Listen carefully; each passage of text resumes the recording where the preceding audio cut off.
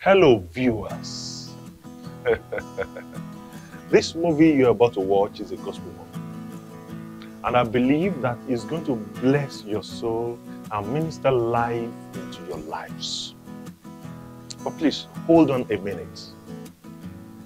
Kindly subscribe to this channel. Click the notification bell, like and share. Do it now. Do it now, please. If you do that, you have encouraged us. Subscribe, like, and share. Thank you. Thank you. God bless you. Happy watching.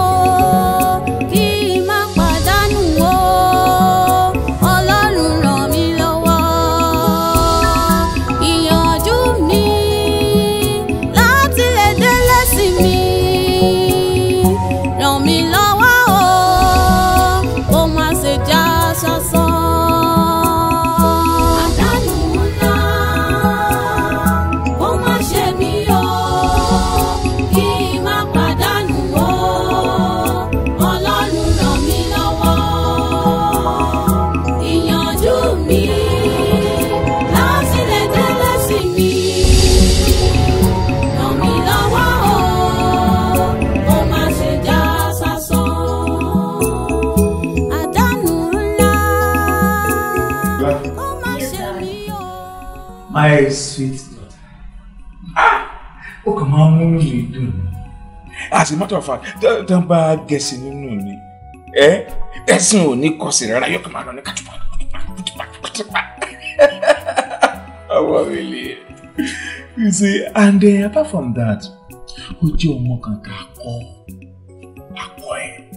Who see my call? Ọ̀pọ̀lọpọ̀ àwọn ọmọ ni parent wọn kọ́ tí wọ́n gba ẹ̀kọ́ wà kọ́ wọ́n kò gba ẹ̀kọ́. And ó mọ̀ pé òun sọmọdé mọ́. Òun sọmọdé mọ́ rárá even spiritually òun sọmọdé mọ́. But a ní láti tún tẹ̀mẹ́ wípé tó bá ti dé campus kó rí rẹ̀ as agent of deliverance. Kó lóun fẹ́ lò ẹ́ ní campus láti gba ọ̀pọ̀lọpọ̀ nǹkan là. Ládé. Not compromise faith here, oh. Dúró nínú ìgbàgbọ́, oh. Adeoye. Yes, ma'am. Ọkọ mi, congratulations. As your father has rightly said, try and be a good child. Àti kọ́ ẹ, kó dẹ̀ gbẹ̀kọ́, ọkàn wa balẹ̀ bó ṣe ń lọ. Gbìyànjú kó jẹ́ ọmọ rere. Try and be a good example when you get to the campus. And remember to leave a very good legacy for your younger brother. Aree, ọkọ mi, ọmọ ọba tẹ̀, ọmọ boyè, ọmọ akàngbọ́nà. Ọkọ mi, èmi ló jọ. Ọmọ tèmi. Ẹ̀gbọ́n kan tó sọ. Ọmọ tó jẹ́ pé ó ń sọ pé ọmọ mi jọ ẹ́ ọmọ tó jẹ́ pé anybody wojú Amẹ́ríkà báyìí carbon copy rẹ̀. Ó bí an example of believer bó ti lọ sí púpọ̀ sí it is very true. Ẹ̀jẹ̀ ká gbàdúrà. Father, in Jesus' name, thank you for this opportunity. Thank you for your time.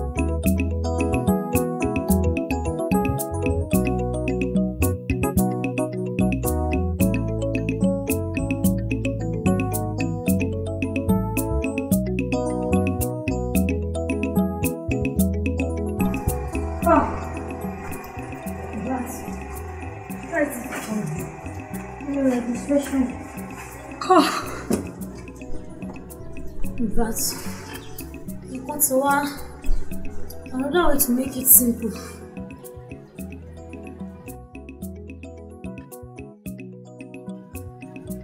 And how are you doing yours?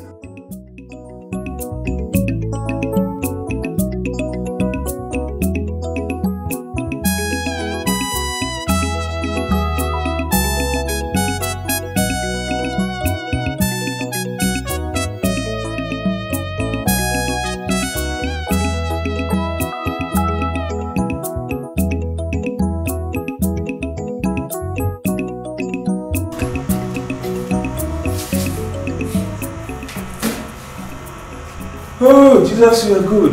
My dear? My dear? Yes, sir. So, to pay Diola? Number no, try. Ah, wonderful, wonderful. Let's good of you. Good of you. Hello, dear. How are you? Baoni. You are okay. Are you done with your registration? That's fine. Show Jamsha. All right. Hold on, Daddy, no fake here. Hello, sweetheart. Julie, inú mi dùn láti gbọ́ ohùn ẹ dùn bí orin ọmọ létí mi. Bọ́ọ̀lù ẹ̀mí ti pẹ̀lú ẹ̀. Ọ̀rọ̀ registration nǹkan so ti settle. Má wọlé sórí, God will do it. God will do it. Di ọ̀la ọmọ Jésù. Ọmọ Jésù ni ẹ̀rọ. Di ọ̀la ọmọ Jésù. Yes, God bless you dear. Mommy, I feel nice one. All right, yeah. Take care.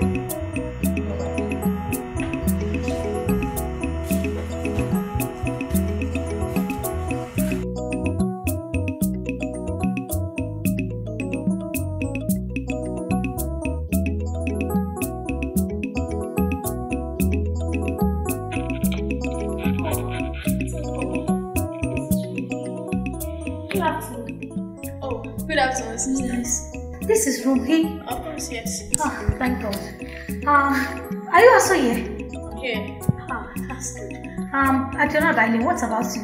Christiana, what a nice name. Hope the journey and the registration is not that stressful. Oh, my sister, we don't have choice. Everything is by God's grace. I believe you are a Christian. Of course, yes. Okay, I'm allocated to this room. Wow. So very soon I will pack my things in. No problem. Now, thank God for that. Let me just take it. All right. Thank you.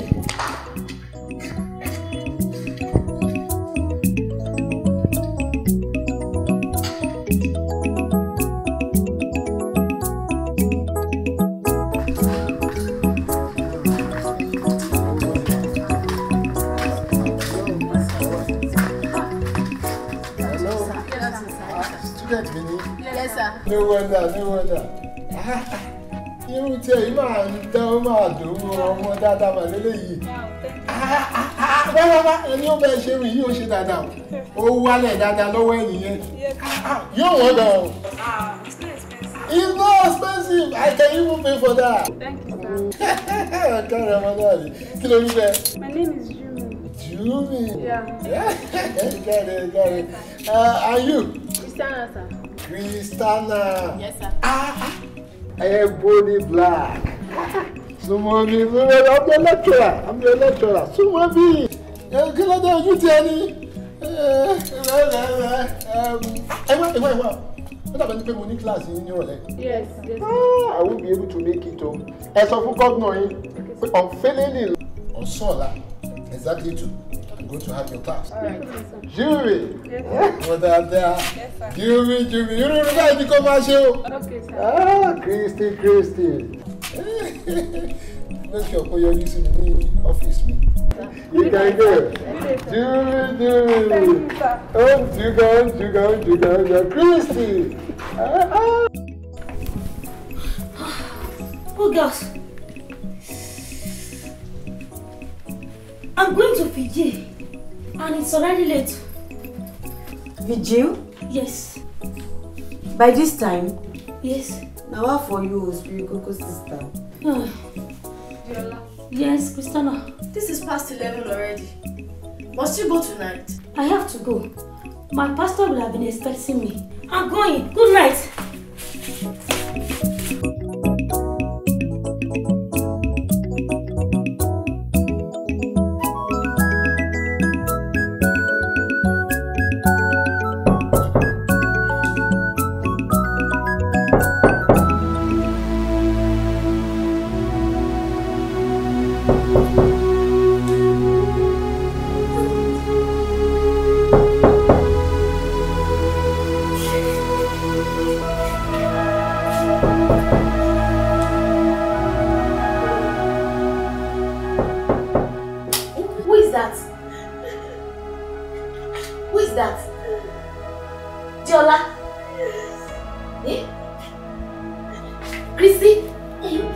Christy!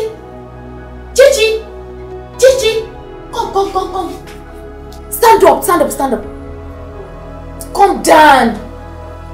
Diola. Calm down. What now? Why are you shouting? What's the shout like? Gigi, I'm not joking. Diola. Yes.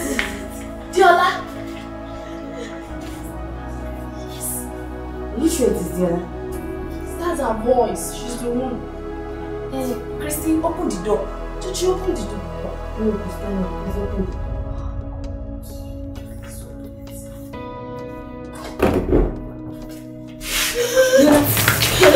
Diola, what happened?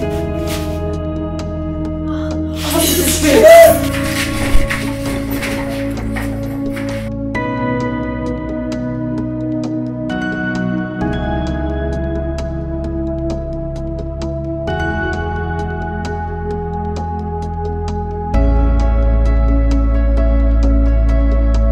Hello, lady.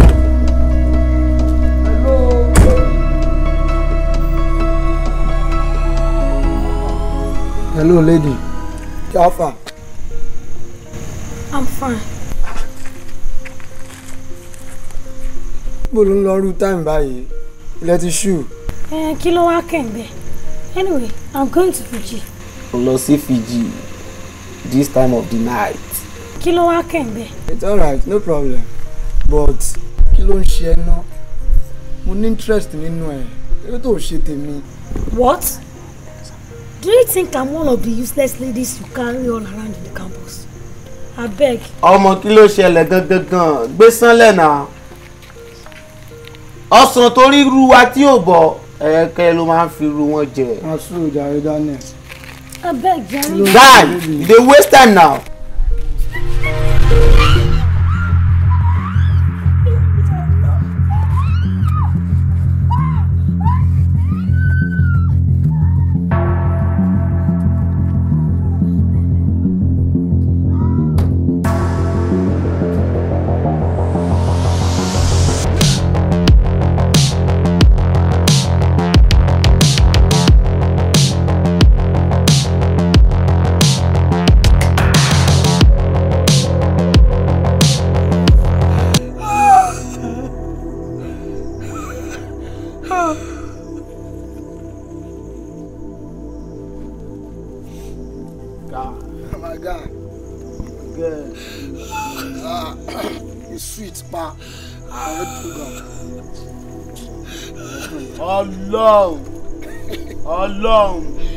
Ọlọ́run ọmọ ẹ ti dùn jù.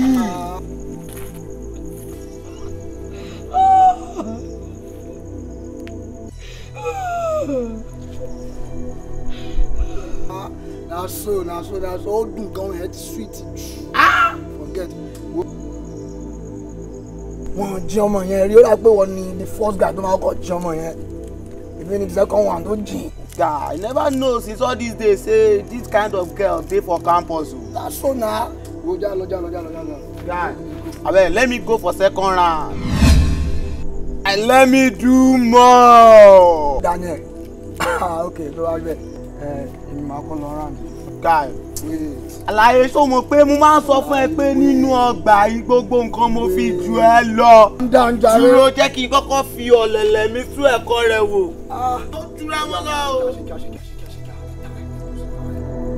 No waste time.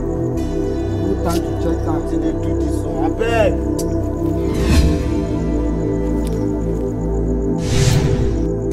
Daniel, wetin na? Daniel, wetin kí ló ṣẹlẹ̀? Ṣé kíá na?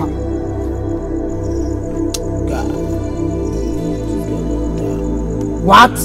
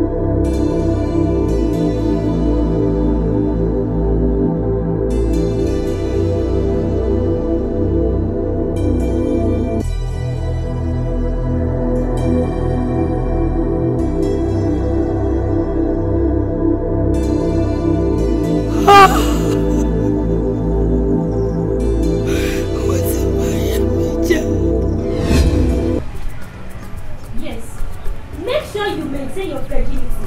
Is that taken? Yes. Èmi tó káwọn yọ. Ló wá dẹ̀rí tí wọ́n bá yé ẹ̀jẹ̀ báyìí. Yola. Yes, ma'am. I want to tell you something. It's your glory. It's your dignity. It's about your virginity. Yes. Your virginity is your glory. Ìbálé ẹ má gba ọkùnrin kankan láàyè láti já àbálé ẹ ṣáájú ọjọ́ ìgbéyàwó ẹ. Jẹ́ kó jẹ́ that lucky man that will succeed in getting this gold tó máa já àbálé ẹ lálẹ́ ọjọ́ ìgbéyàwó ẹ. Ó ti gbọ́? I promise God. I promise you. I promise Dad. I promise my siblings. And I promise myself. Pé mi ò ní gbà kọ́kọ́rì kankan kó divine mommy. That's my girl.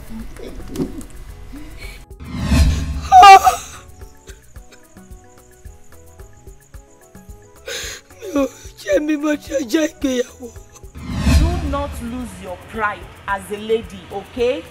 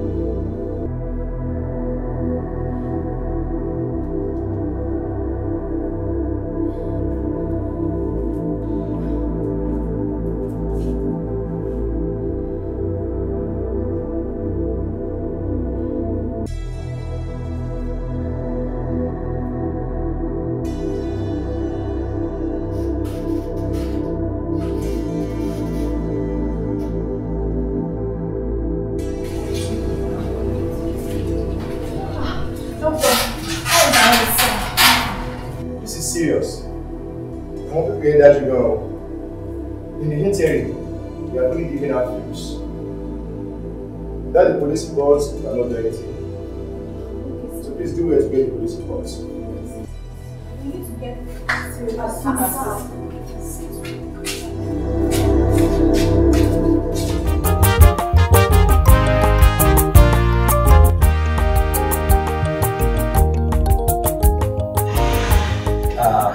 Adeoye. Yes, sir. Ọlọ́run ní fi ẹ̀jẹ̀.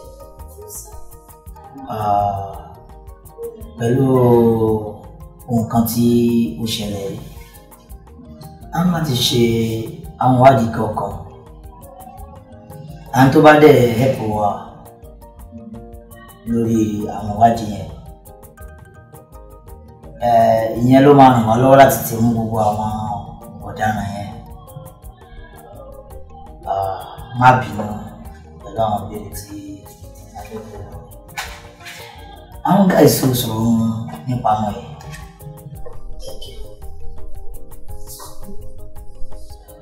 Àwọn guys tí ó sọ̀rọ̀ nípa àwọn mélòó ni wọ́n?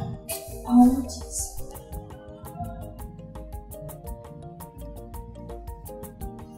Àwọn méjì.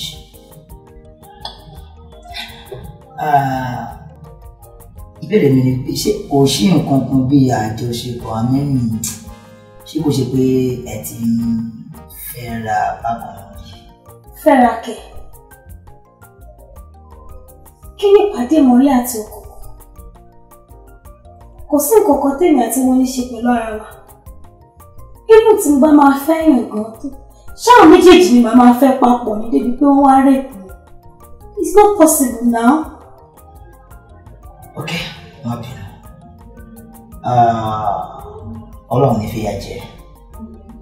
And pẹ̀lú àwọn kan tí a bèrè lọ́wọ́ yìí, ó sì tún fún wa ní assurance pé kò sí nǹkan láàrin wa àti àwọn guys.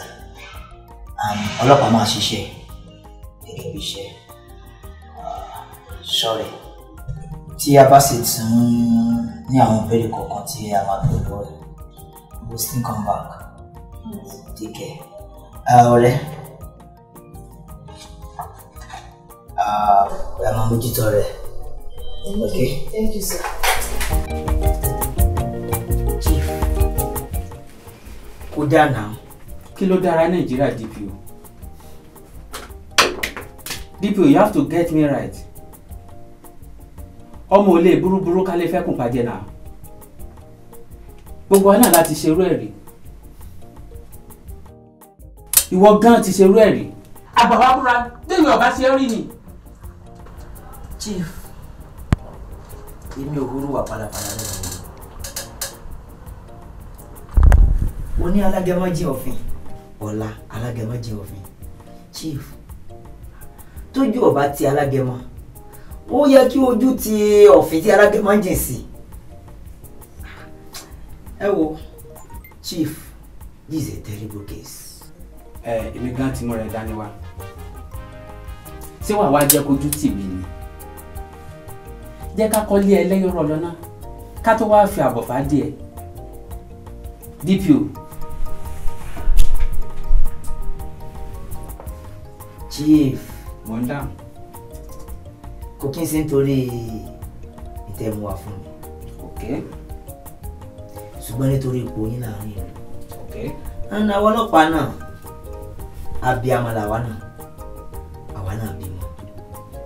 Ṣùgbọ́n gbogbo àwọn ìwà yẹn ẹ tọ́ láti máa kọ́sà àwọn ọmọ yín. All right. Ó ṣe Chief lórí kéèsì yẹn.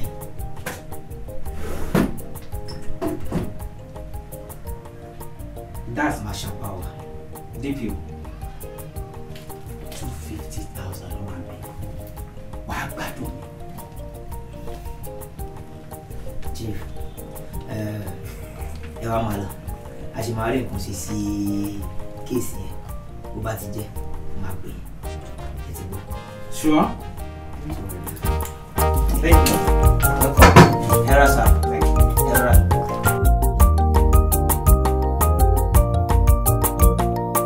In this campus, we must not love the world, because the Bible says, love not the world, nor the things of the world. And it says further,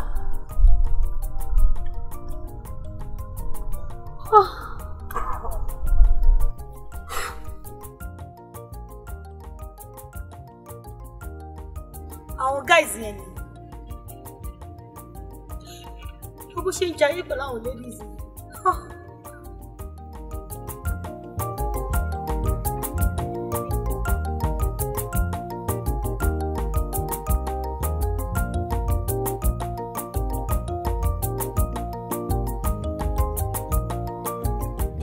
Ìní ń pọmọ tálákà.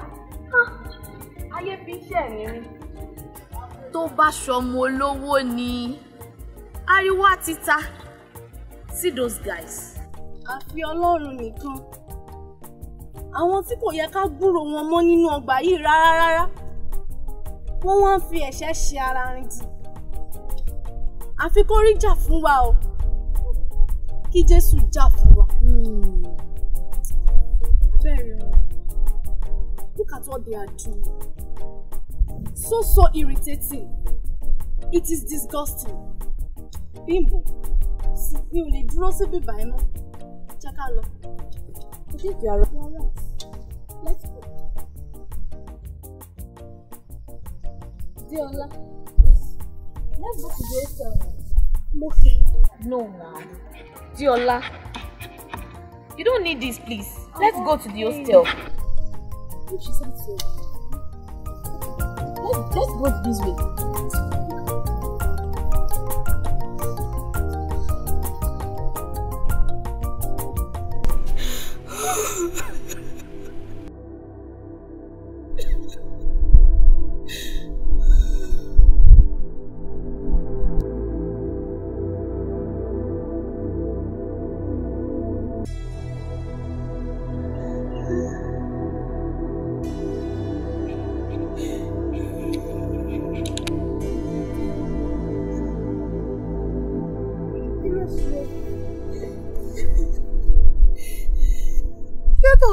Baby, Alone can understand everything, no? Hello, you can't understand. Ṣé di ọlá kọ́ lélẹ̀ ni? Ṣé wọ́n kọ́ wọn sọ pé àwọn guys méjì kan rape? Tony. Sorry. Oh my God. Ọlọ́run nìkan ó lè save our girls tá wà ní campus. But lẹ́yìn ìgbà tí kinní ti ṣẹlẹ̀ kí ló rí ṣe sí kí ló fi ṣe? I have lost everything. Gbogbo steps that I take kò sí kókó tó wà successful. The worst part of it ni pé I have lost the case. And I can't fight for myself. You can fight for yourself if you wish to fight for yourself. Really? Sure, we just want to talk on here. The campus, see, must have pay. Oh, my God, campus. Sorry, ẹni tí orí ẹ̀ bá ti lẹ́yìn. You can't jáde ní campus yìí láì farapa. Diola, you can fight for yourself. Sorry, ìrànlọ́wọ́ ò tí wo oòrùn tàbí ìlà oòrùn wà. Ṣọ́rọ́ wú ẹ̀ yìí. Ìrànlọ́wọ́ ti wá. See. And I can join you in this battle. Thank you. All you need, you people join our girls. What? Don't tell me that. Má bá mi sọ mọ́. Mo ṣẹ̀ṣẹ̀ mọ̀ bí tó ń lọ sìn ni. Never, má bá mi sọ̀rọ̀ ọ̀rọ̀ bẹ́ẹ̀ yẹn mú. Mi ò lè ever join any cause nínú group nínú school yìí. Àti anywhere, I am for Jesus and I will be for Jesus forever. Okay, pẹ̀lẹ́, ọmọ Jésù. Thank you.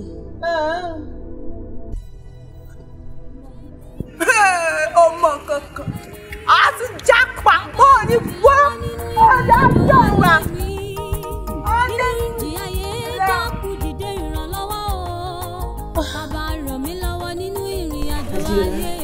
You think do yourself. I beg you need to forget everything. See you. Diola, àtìgbà tí issue yẹn ti ṣẹlẹ̀ ló ti pray bó ṣe máa ń pray mọ́. Ṣó fẹ́ máa fún àwọn guys yẹn láyọ̀ yìí? Adeola, you need to come back to yourself. Everybody ló ti mọ nǹkan tó ṣẹlẹ̀ pẹ̀lú bó ṣe ń ṣe yìí. Diola, please, for Christ's sake. I beg, I won't go sleep. Better look at yourself. Chichi.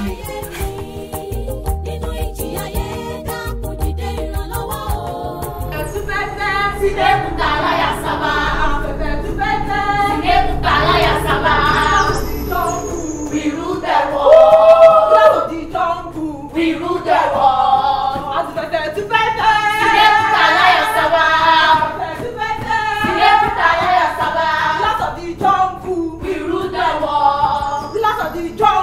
We rule the world.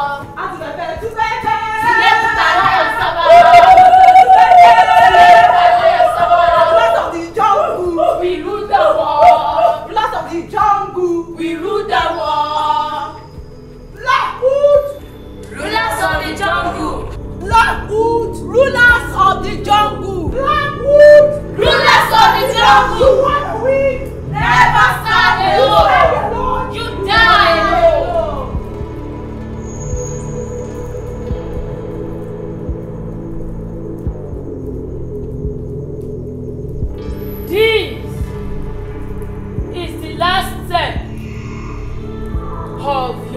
Initiation.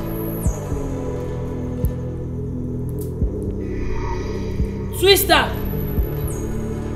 give her the water of comfort.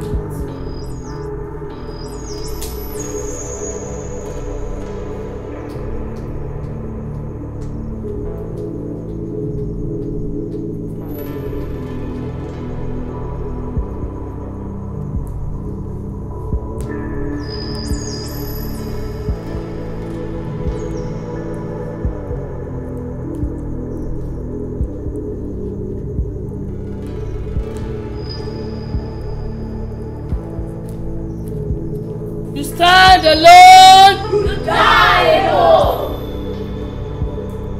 Loser.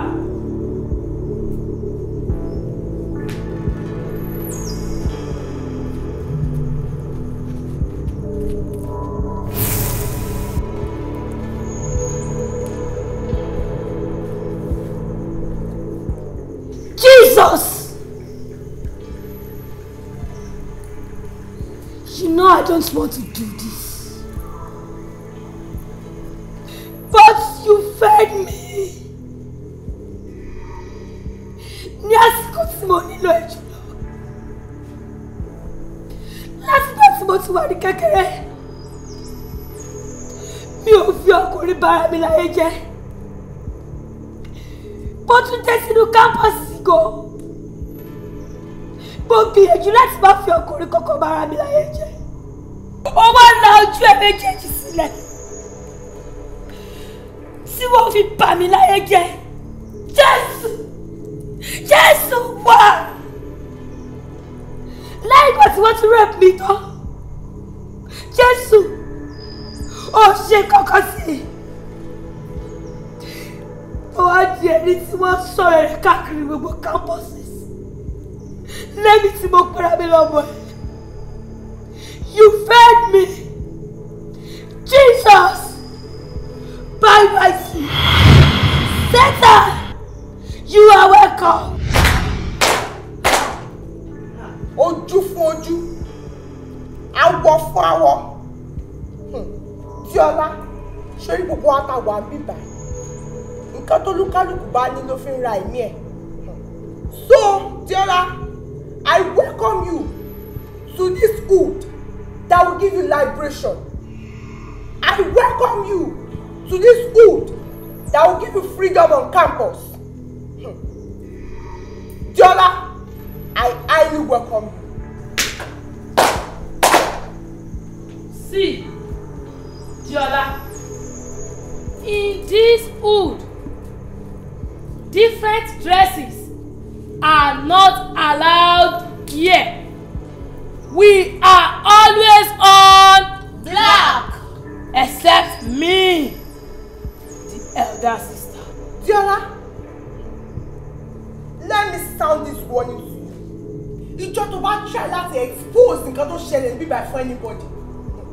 Ìjọ tó bá try láti sọ fún anybody nǹkan tó ṣẹlẹ̀ níbí báyìí. That day you will lose your life. Don't tell anybody. Don't tell anybody. Don't tell anybody. I am ready to do anything about for me. All I want is revenge. You.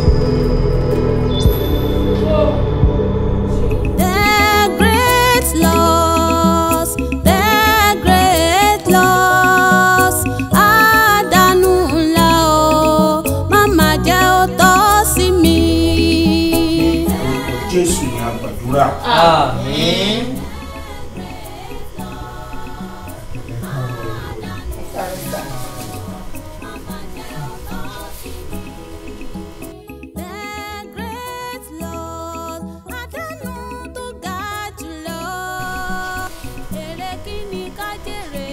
Diola. Diola. Diola. Ẹ káàárọ̀. Tí mi ò bá kárọ̀ nǹkan. What has come over you? Kí ló mú ẹ gan-an? Àmì ò sàmì láti ẹ̀kan. A tún ń béèrè fún contribution. Usually kó tó di pé o lọ sí campus ó máa ń contribute dáadáa bá ń ṣe studies báyìí. A béèrè contribution lọ́wọ́ ẹ. O ò ní contribution kankan láti ṣe. Mi ò ní contribution. mi jáde. Ṣé oorun ló pọ̀ tó bẹ́yẹn ní àbí kí ló ń ṣe gan? Bẹ́ẹ̀ni, oorun ló ṣe kàn. Ẹ̀mí oorun ti gbé ẹ̀mí. Ṣàánú ọmọ yìí o. Anyway, ẹ ṣáà lọ ṣiṣẹ́ yín after ọgbà tó ṣáà wà nílé àtún ní máa ṣiṣẹ́ ilé fún ẹ. Ó yá everybody to your house calls.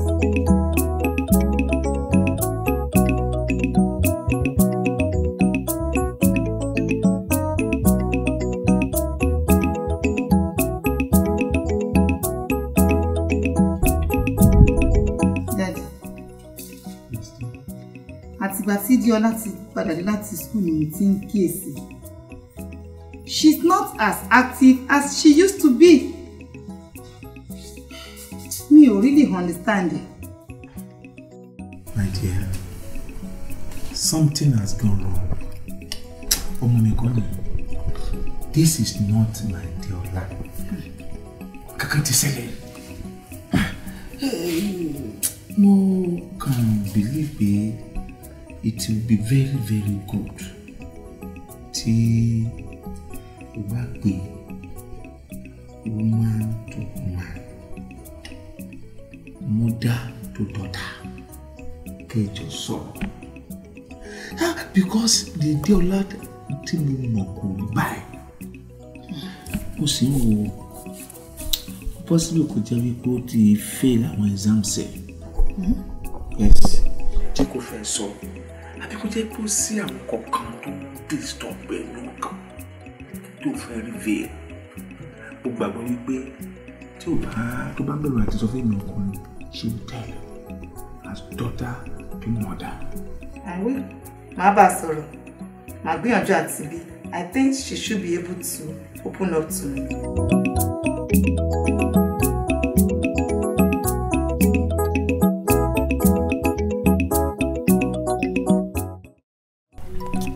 Not like that. Not like that. Take it again. Now, shall we go? Now, let's sing. The great loss, the great loss, Adanula o, Mama jẹ́ òótọ́ sí mi. No, not like that. Okay, now listen, okay? The great loss, the great loss, Adanula o, Mama jẹ́ òótọ́ sí mi. Let's go. The great loss, the great loss, Adanula o, Mama jẹ́ òótọ́ sí mi. One more time. The great loss, the great loss, Adanula o, Mama jẹ́ òótọ́ sí mi. Very good. Diola, let me sound this warning. Ìjọ tó bá try láti expose nǹkan tó ṣẹlẹ̀ bíbá fún anybody. Ìjọ tó bá try láti sọ fún anybody nǹkan tó ṣẹlẹ̀ bíbá. That day you lose your life. Don't tell anybody. Don't I love that. tell anybody. I should take it again. Don't tell anybody. Sister Diola. Why you not sing? What's wrong with you? Okay, shall we go? 1, 2, 3. The great loss, the great loss, Adanula o, Mama jẹ́ òótọ́ sí mi. One more time. The great loss, the great loss, Adanula o, Mama jẹ́ òótọ́ sí mi. A round of applause for yourself. Very good, very good, very good. So that's how we are going to take it tomorrow. Let's bow down our heads as we share the grace.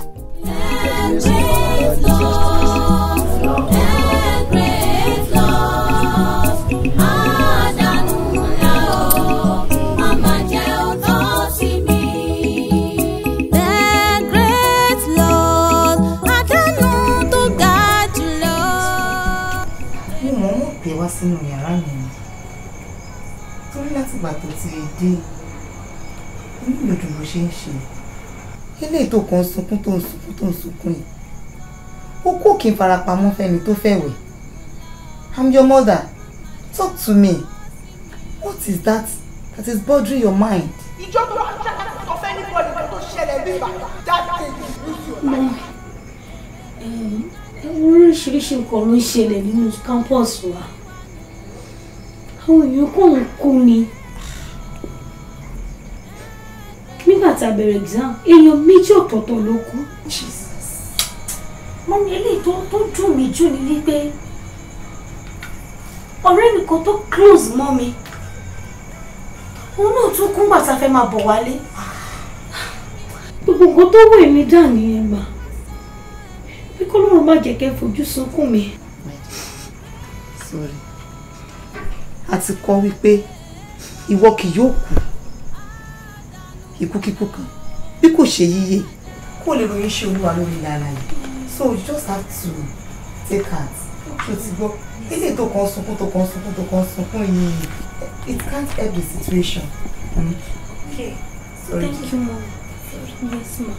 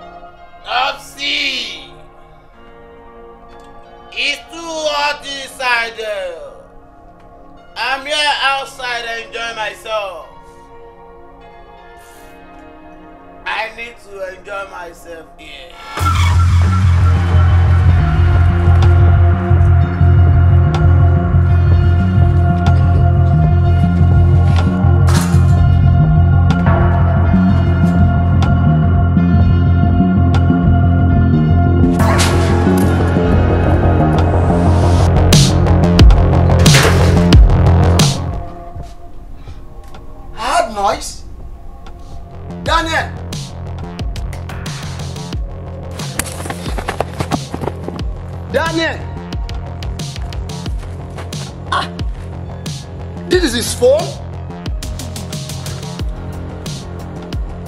Daniel!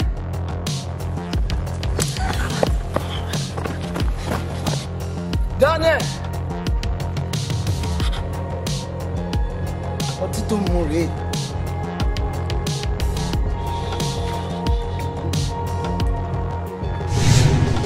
Daniel! Something is seriously wrong.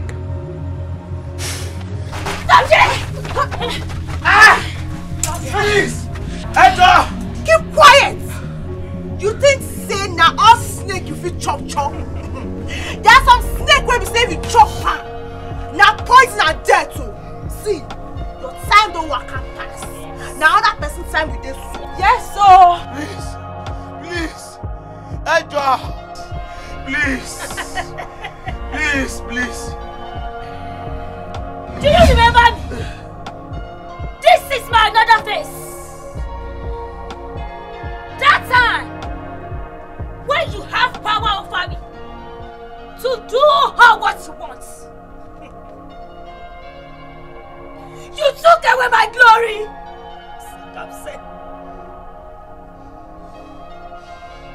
You turned me to another person,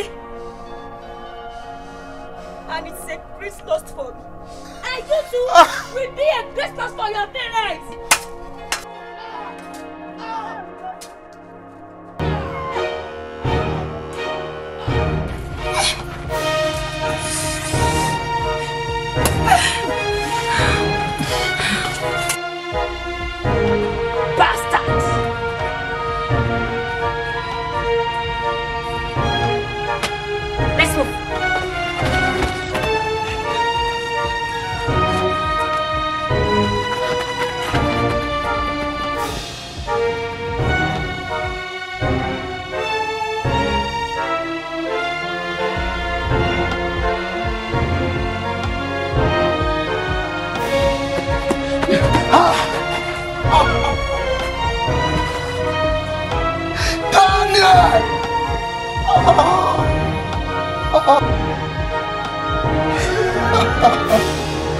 Daniel!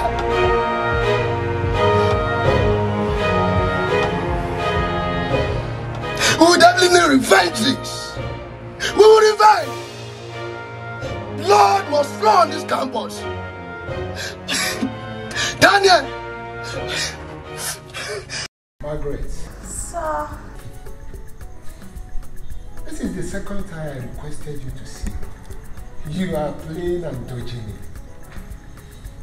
I hope you know the implication. You are going to carry my course, and I can assure you, I will make sure I fail you. Not only me, we know how we do it on this campus. Ọ̀gá, ẹ jọ̀ọ́, ẹ má jẹ́ ká ṣe báyìí, ẹ ṣàánú mi. Ṣàánú mi ni màá jẹ. Wo, you better see me. Alright.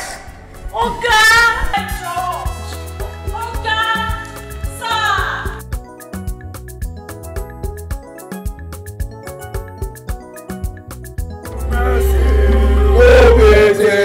No mercy.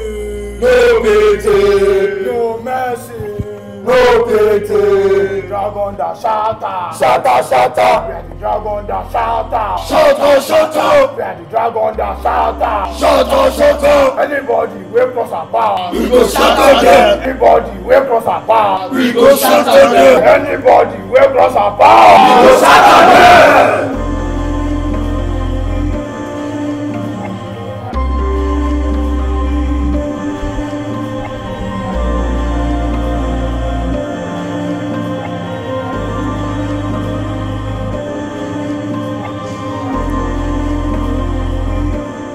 Bloody combatant! We are the Dragon's Flow! Bloody combatant! We are the Dragon's Flow! Bloody combatant! We are the Dragon's Flow!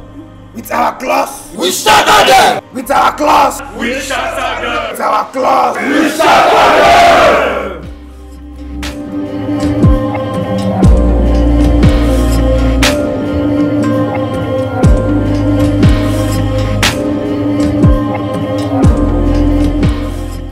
Is there anyone here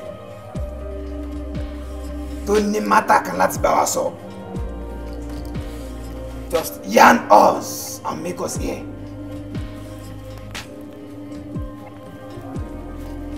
Topsy! Baba mi. What is the matter? I dey fear o. My people. Topsy. Wahala don dey shele for this campus o. For this campus? Daniel don die o. Down! Oh yeah! Daniel don kpai.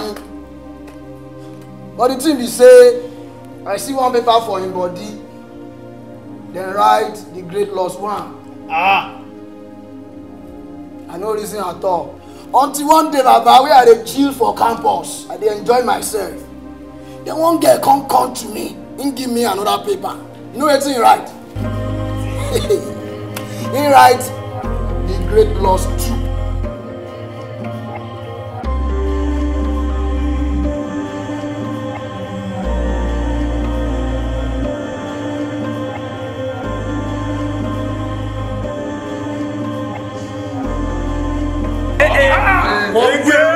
It never ends. Inside this campus. He give me. Now the thing be that, Baba.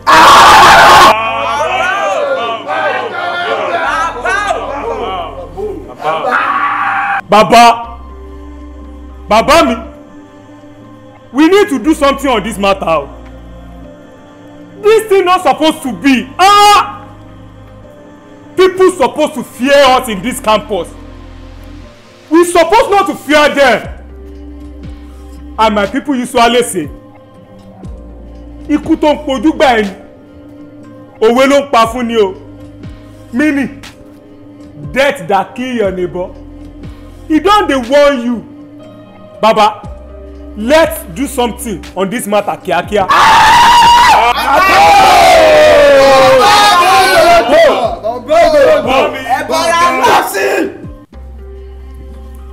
see the face of that lady, do you know her? I know her, Baba. Sure.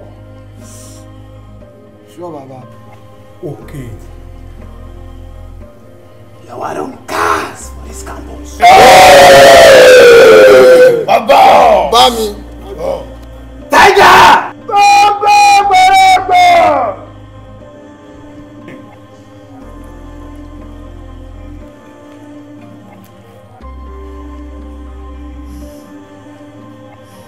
You will take that responsibility. And you must not fail me. That lady must die tomorrow.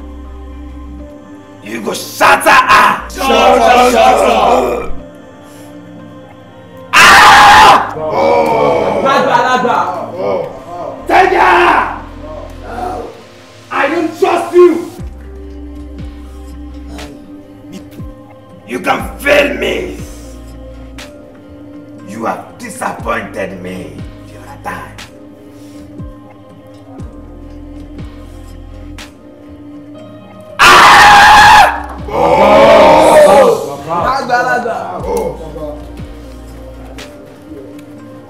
Scorpion! Adeoye jungle, I hail you. You will take the responsibility. And you must not fail me too. Baba, consider it done.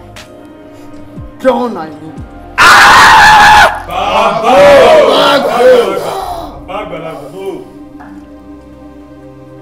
I don't trust you too.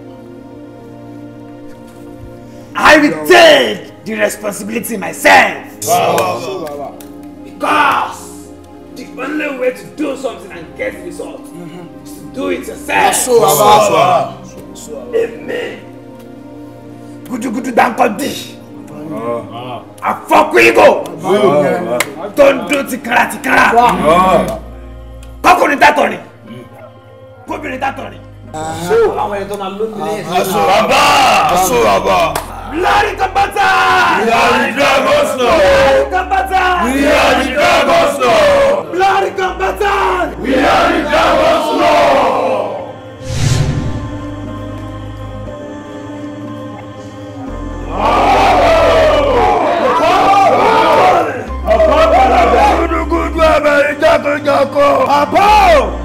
Ẹkú fọ́gò tó ń dún tìkàrà. Ẹkú ọkọ̀ kú. Àjọ̀dún tó ń gbẹ́wọ́ rí. Bàbá àwọn bàbá. Bàbá mi tó hot ju hot plate lọ. Bẹ́ẹ̀ ni bàbá mi, o ò wálẹ̀, o ò fòrò, wọ́n kú fún ẹ last. Ikú tó ń kàṣọ lórí live wire bàbá rẹ̀. Bàbá àgbàlagbà ẹ̀bùrà burúkú tó lẹ pósítà lójú ọ̀run. Tẹ́sí mi máa bàjẹ́ kí tí ẹ máa dà bàbá. Ẹ̀jẹ̀ máa sàn ní sọ́jà.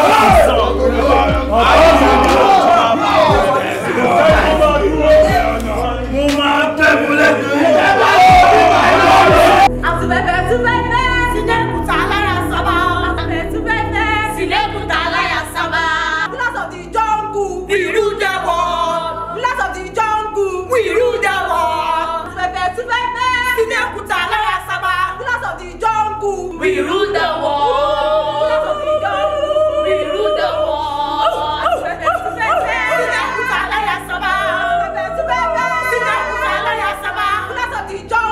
We rule the world. Rulers of the jungle. We rule the world. Blackwood, rulers of the jungle. Blackwood, rulers of the jungle. Blackwood, rulers of the jungle. You want to win? Never stand alone. Stand alone. You die alone. Elder sister, and all you ladies, I'm using this medium to appreciate all of you for the support you give me in the last mission. But elder sister, you really wanna know, every time I see this guy, I feel pain in me. I don't want to see him again. Elder sister, that one that be minor case, so my own case they different. Now Mr. Adelabu, it does say make we dey roll together. It does say make we dey put hand together. It does say he won't eat better. Yeah. And he said, if I don't agree with him, he go fail me. Elder sister, what we go do? Abeg, elder sister, make you give me chance, make I finish this man now.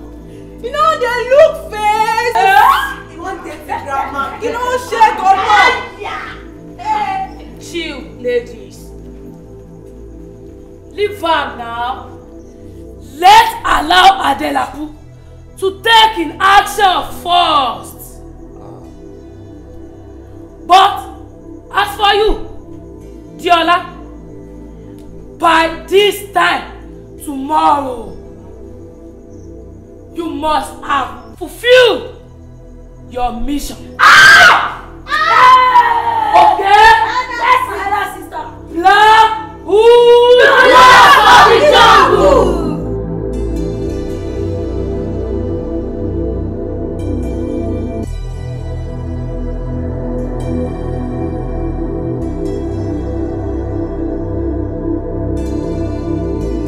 Yeah, for Ogongo.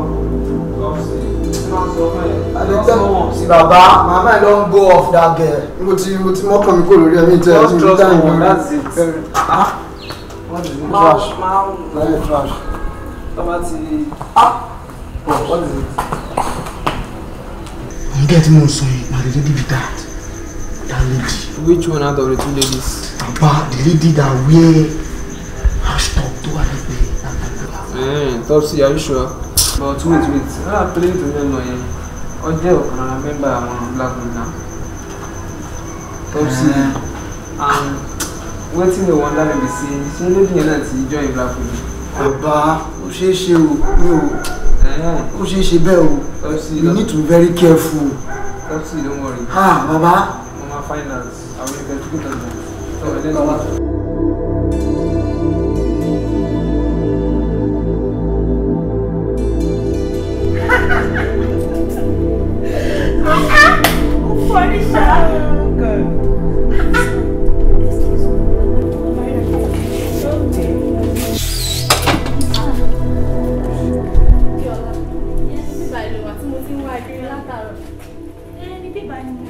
And kí ló ń ṣe pẹ̀lú lady yẹn?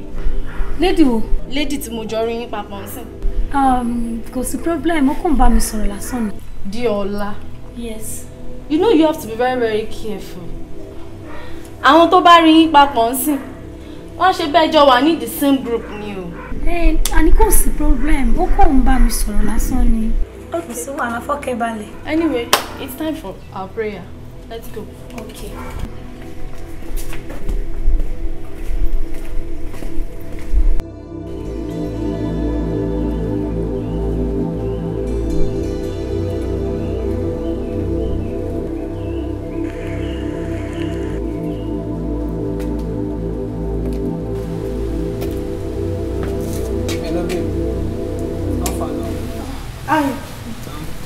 How are you doing?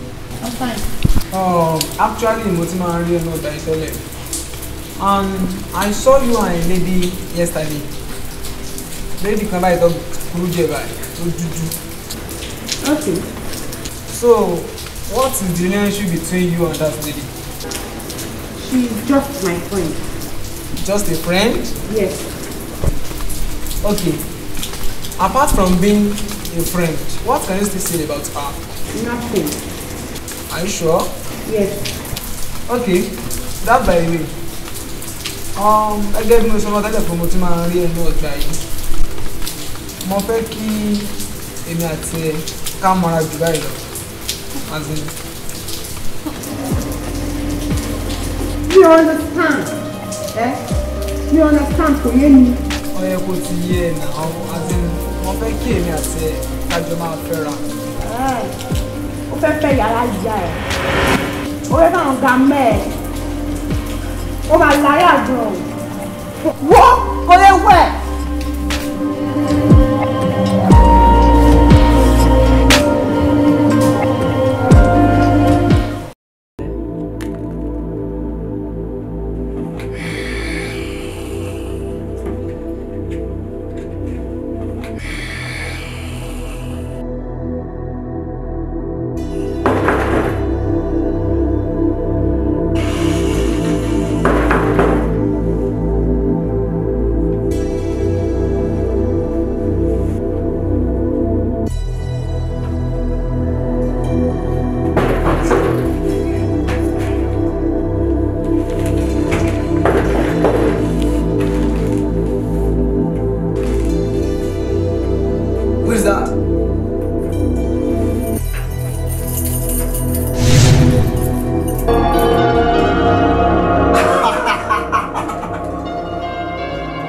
You don't know me?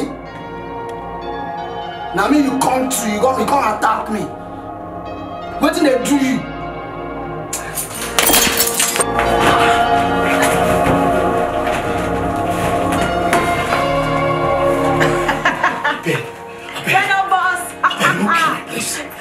Don't kill me. Please. Please. I beg. Don't kill me. You remember my face? Bokuma Jalo. Opa Jabo. Adonitanu. Abonitane. Every time I remember that day, I'm always in tears. You wrecked me! You took away my glory!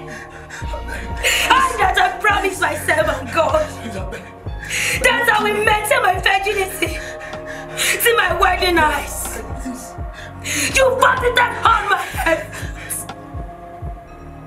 Ọ̀pọ̀lọpọ̀ brilliant máa bà láyé jẹ́, but tèmi lè fi máa ṣàṣẹ mọ́. Yeah!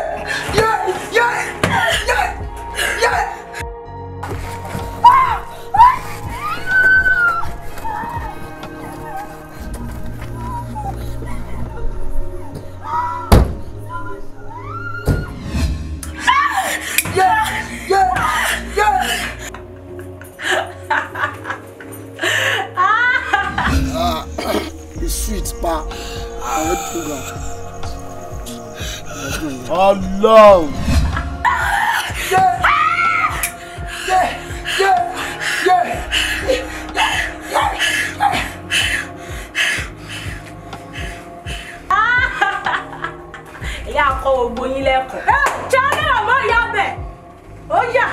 Fuck you, idiot.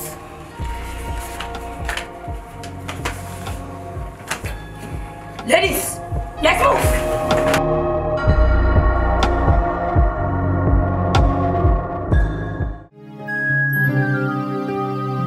Ẹ kú ojúmọ́ mọ́. A kí yín láti ìrókun ìwáṣẹ̀ ibi tí ojúmọ́ ti ń mọ́ wá. Orúkọ mi ni Ìyáàfin Oyèríkẹ́ Ayatọ́lágbé. Ìròyìn jákèjádò ilẹ̀ wa la máa mú wá sí etí gbọ́ wa láwùrọ̀ yìí. Ṣáájú ẹ gbọ́ kókó tó wà nínú ìwé ìròyìn náà. Ìjọba ti fi owó kún owó oṣù àwọn òṣìṣẹ́ wa. 5 ti sá lọ láàrin àwọn ẹlẹ́wọ̀n ọgbà ẹ̀wọ̀n tó ga jùlọ. Àwọn ọmọ ìsọ̀tá yabo ọgbà yunifásitì kan, wọ́n sì dá ẹ̀mí ọ̀dọ́mọkùnrin kan légbodò. Wọ́n ti rán ọ̀gbẹ́ni Ajíṣafẹ́ lẹ́wọ̀n ọdún 5 látàrí iṣẹ́ ibi tí ó ṣe. Ẹ tẹ́tí ẹ gbọ́ ìròyìn náà lẹ́kùnrẹ́rẹ́. Ọlọ́run ò ní jẹ́ ká rìnà sí ibú. Ọjọ́ ebi ń pọ̀nà, a ò ní rìn lọ́nà. Ọ̀kan nínú àwọn ọmọ iléèwé Foundation University ló sùn nínú àgbàrá ẹ̀jẹ̀ tí orúkọ rẹ̀ ń jẹ́ Tèmítọ́pẹ́ Arígbábuwó tí àwọn ènìyàn rẹ̀ ń pè ní Topsy. Látàrí ìkọlù tí àwọn ọmọ ẹlẹ́gbẹ́ òkùnkùn tí kìkìdá wọn jẹ́ obìnrin ń ṣe. Ìròyìn wa fún ti àárọ̀ yìí kò ní jù báyìí lọ.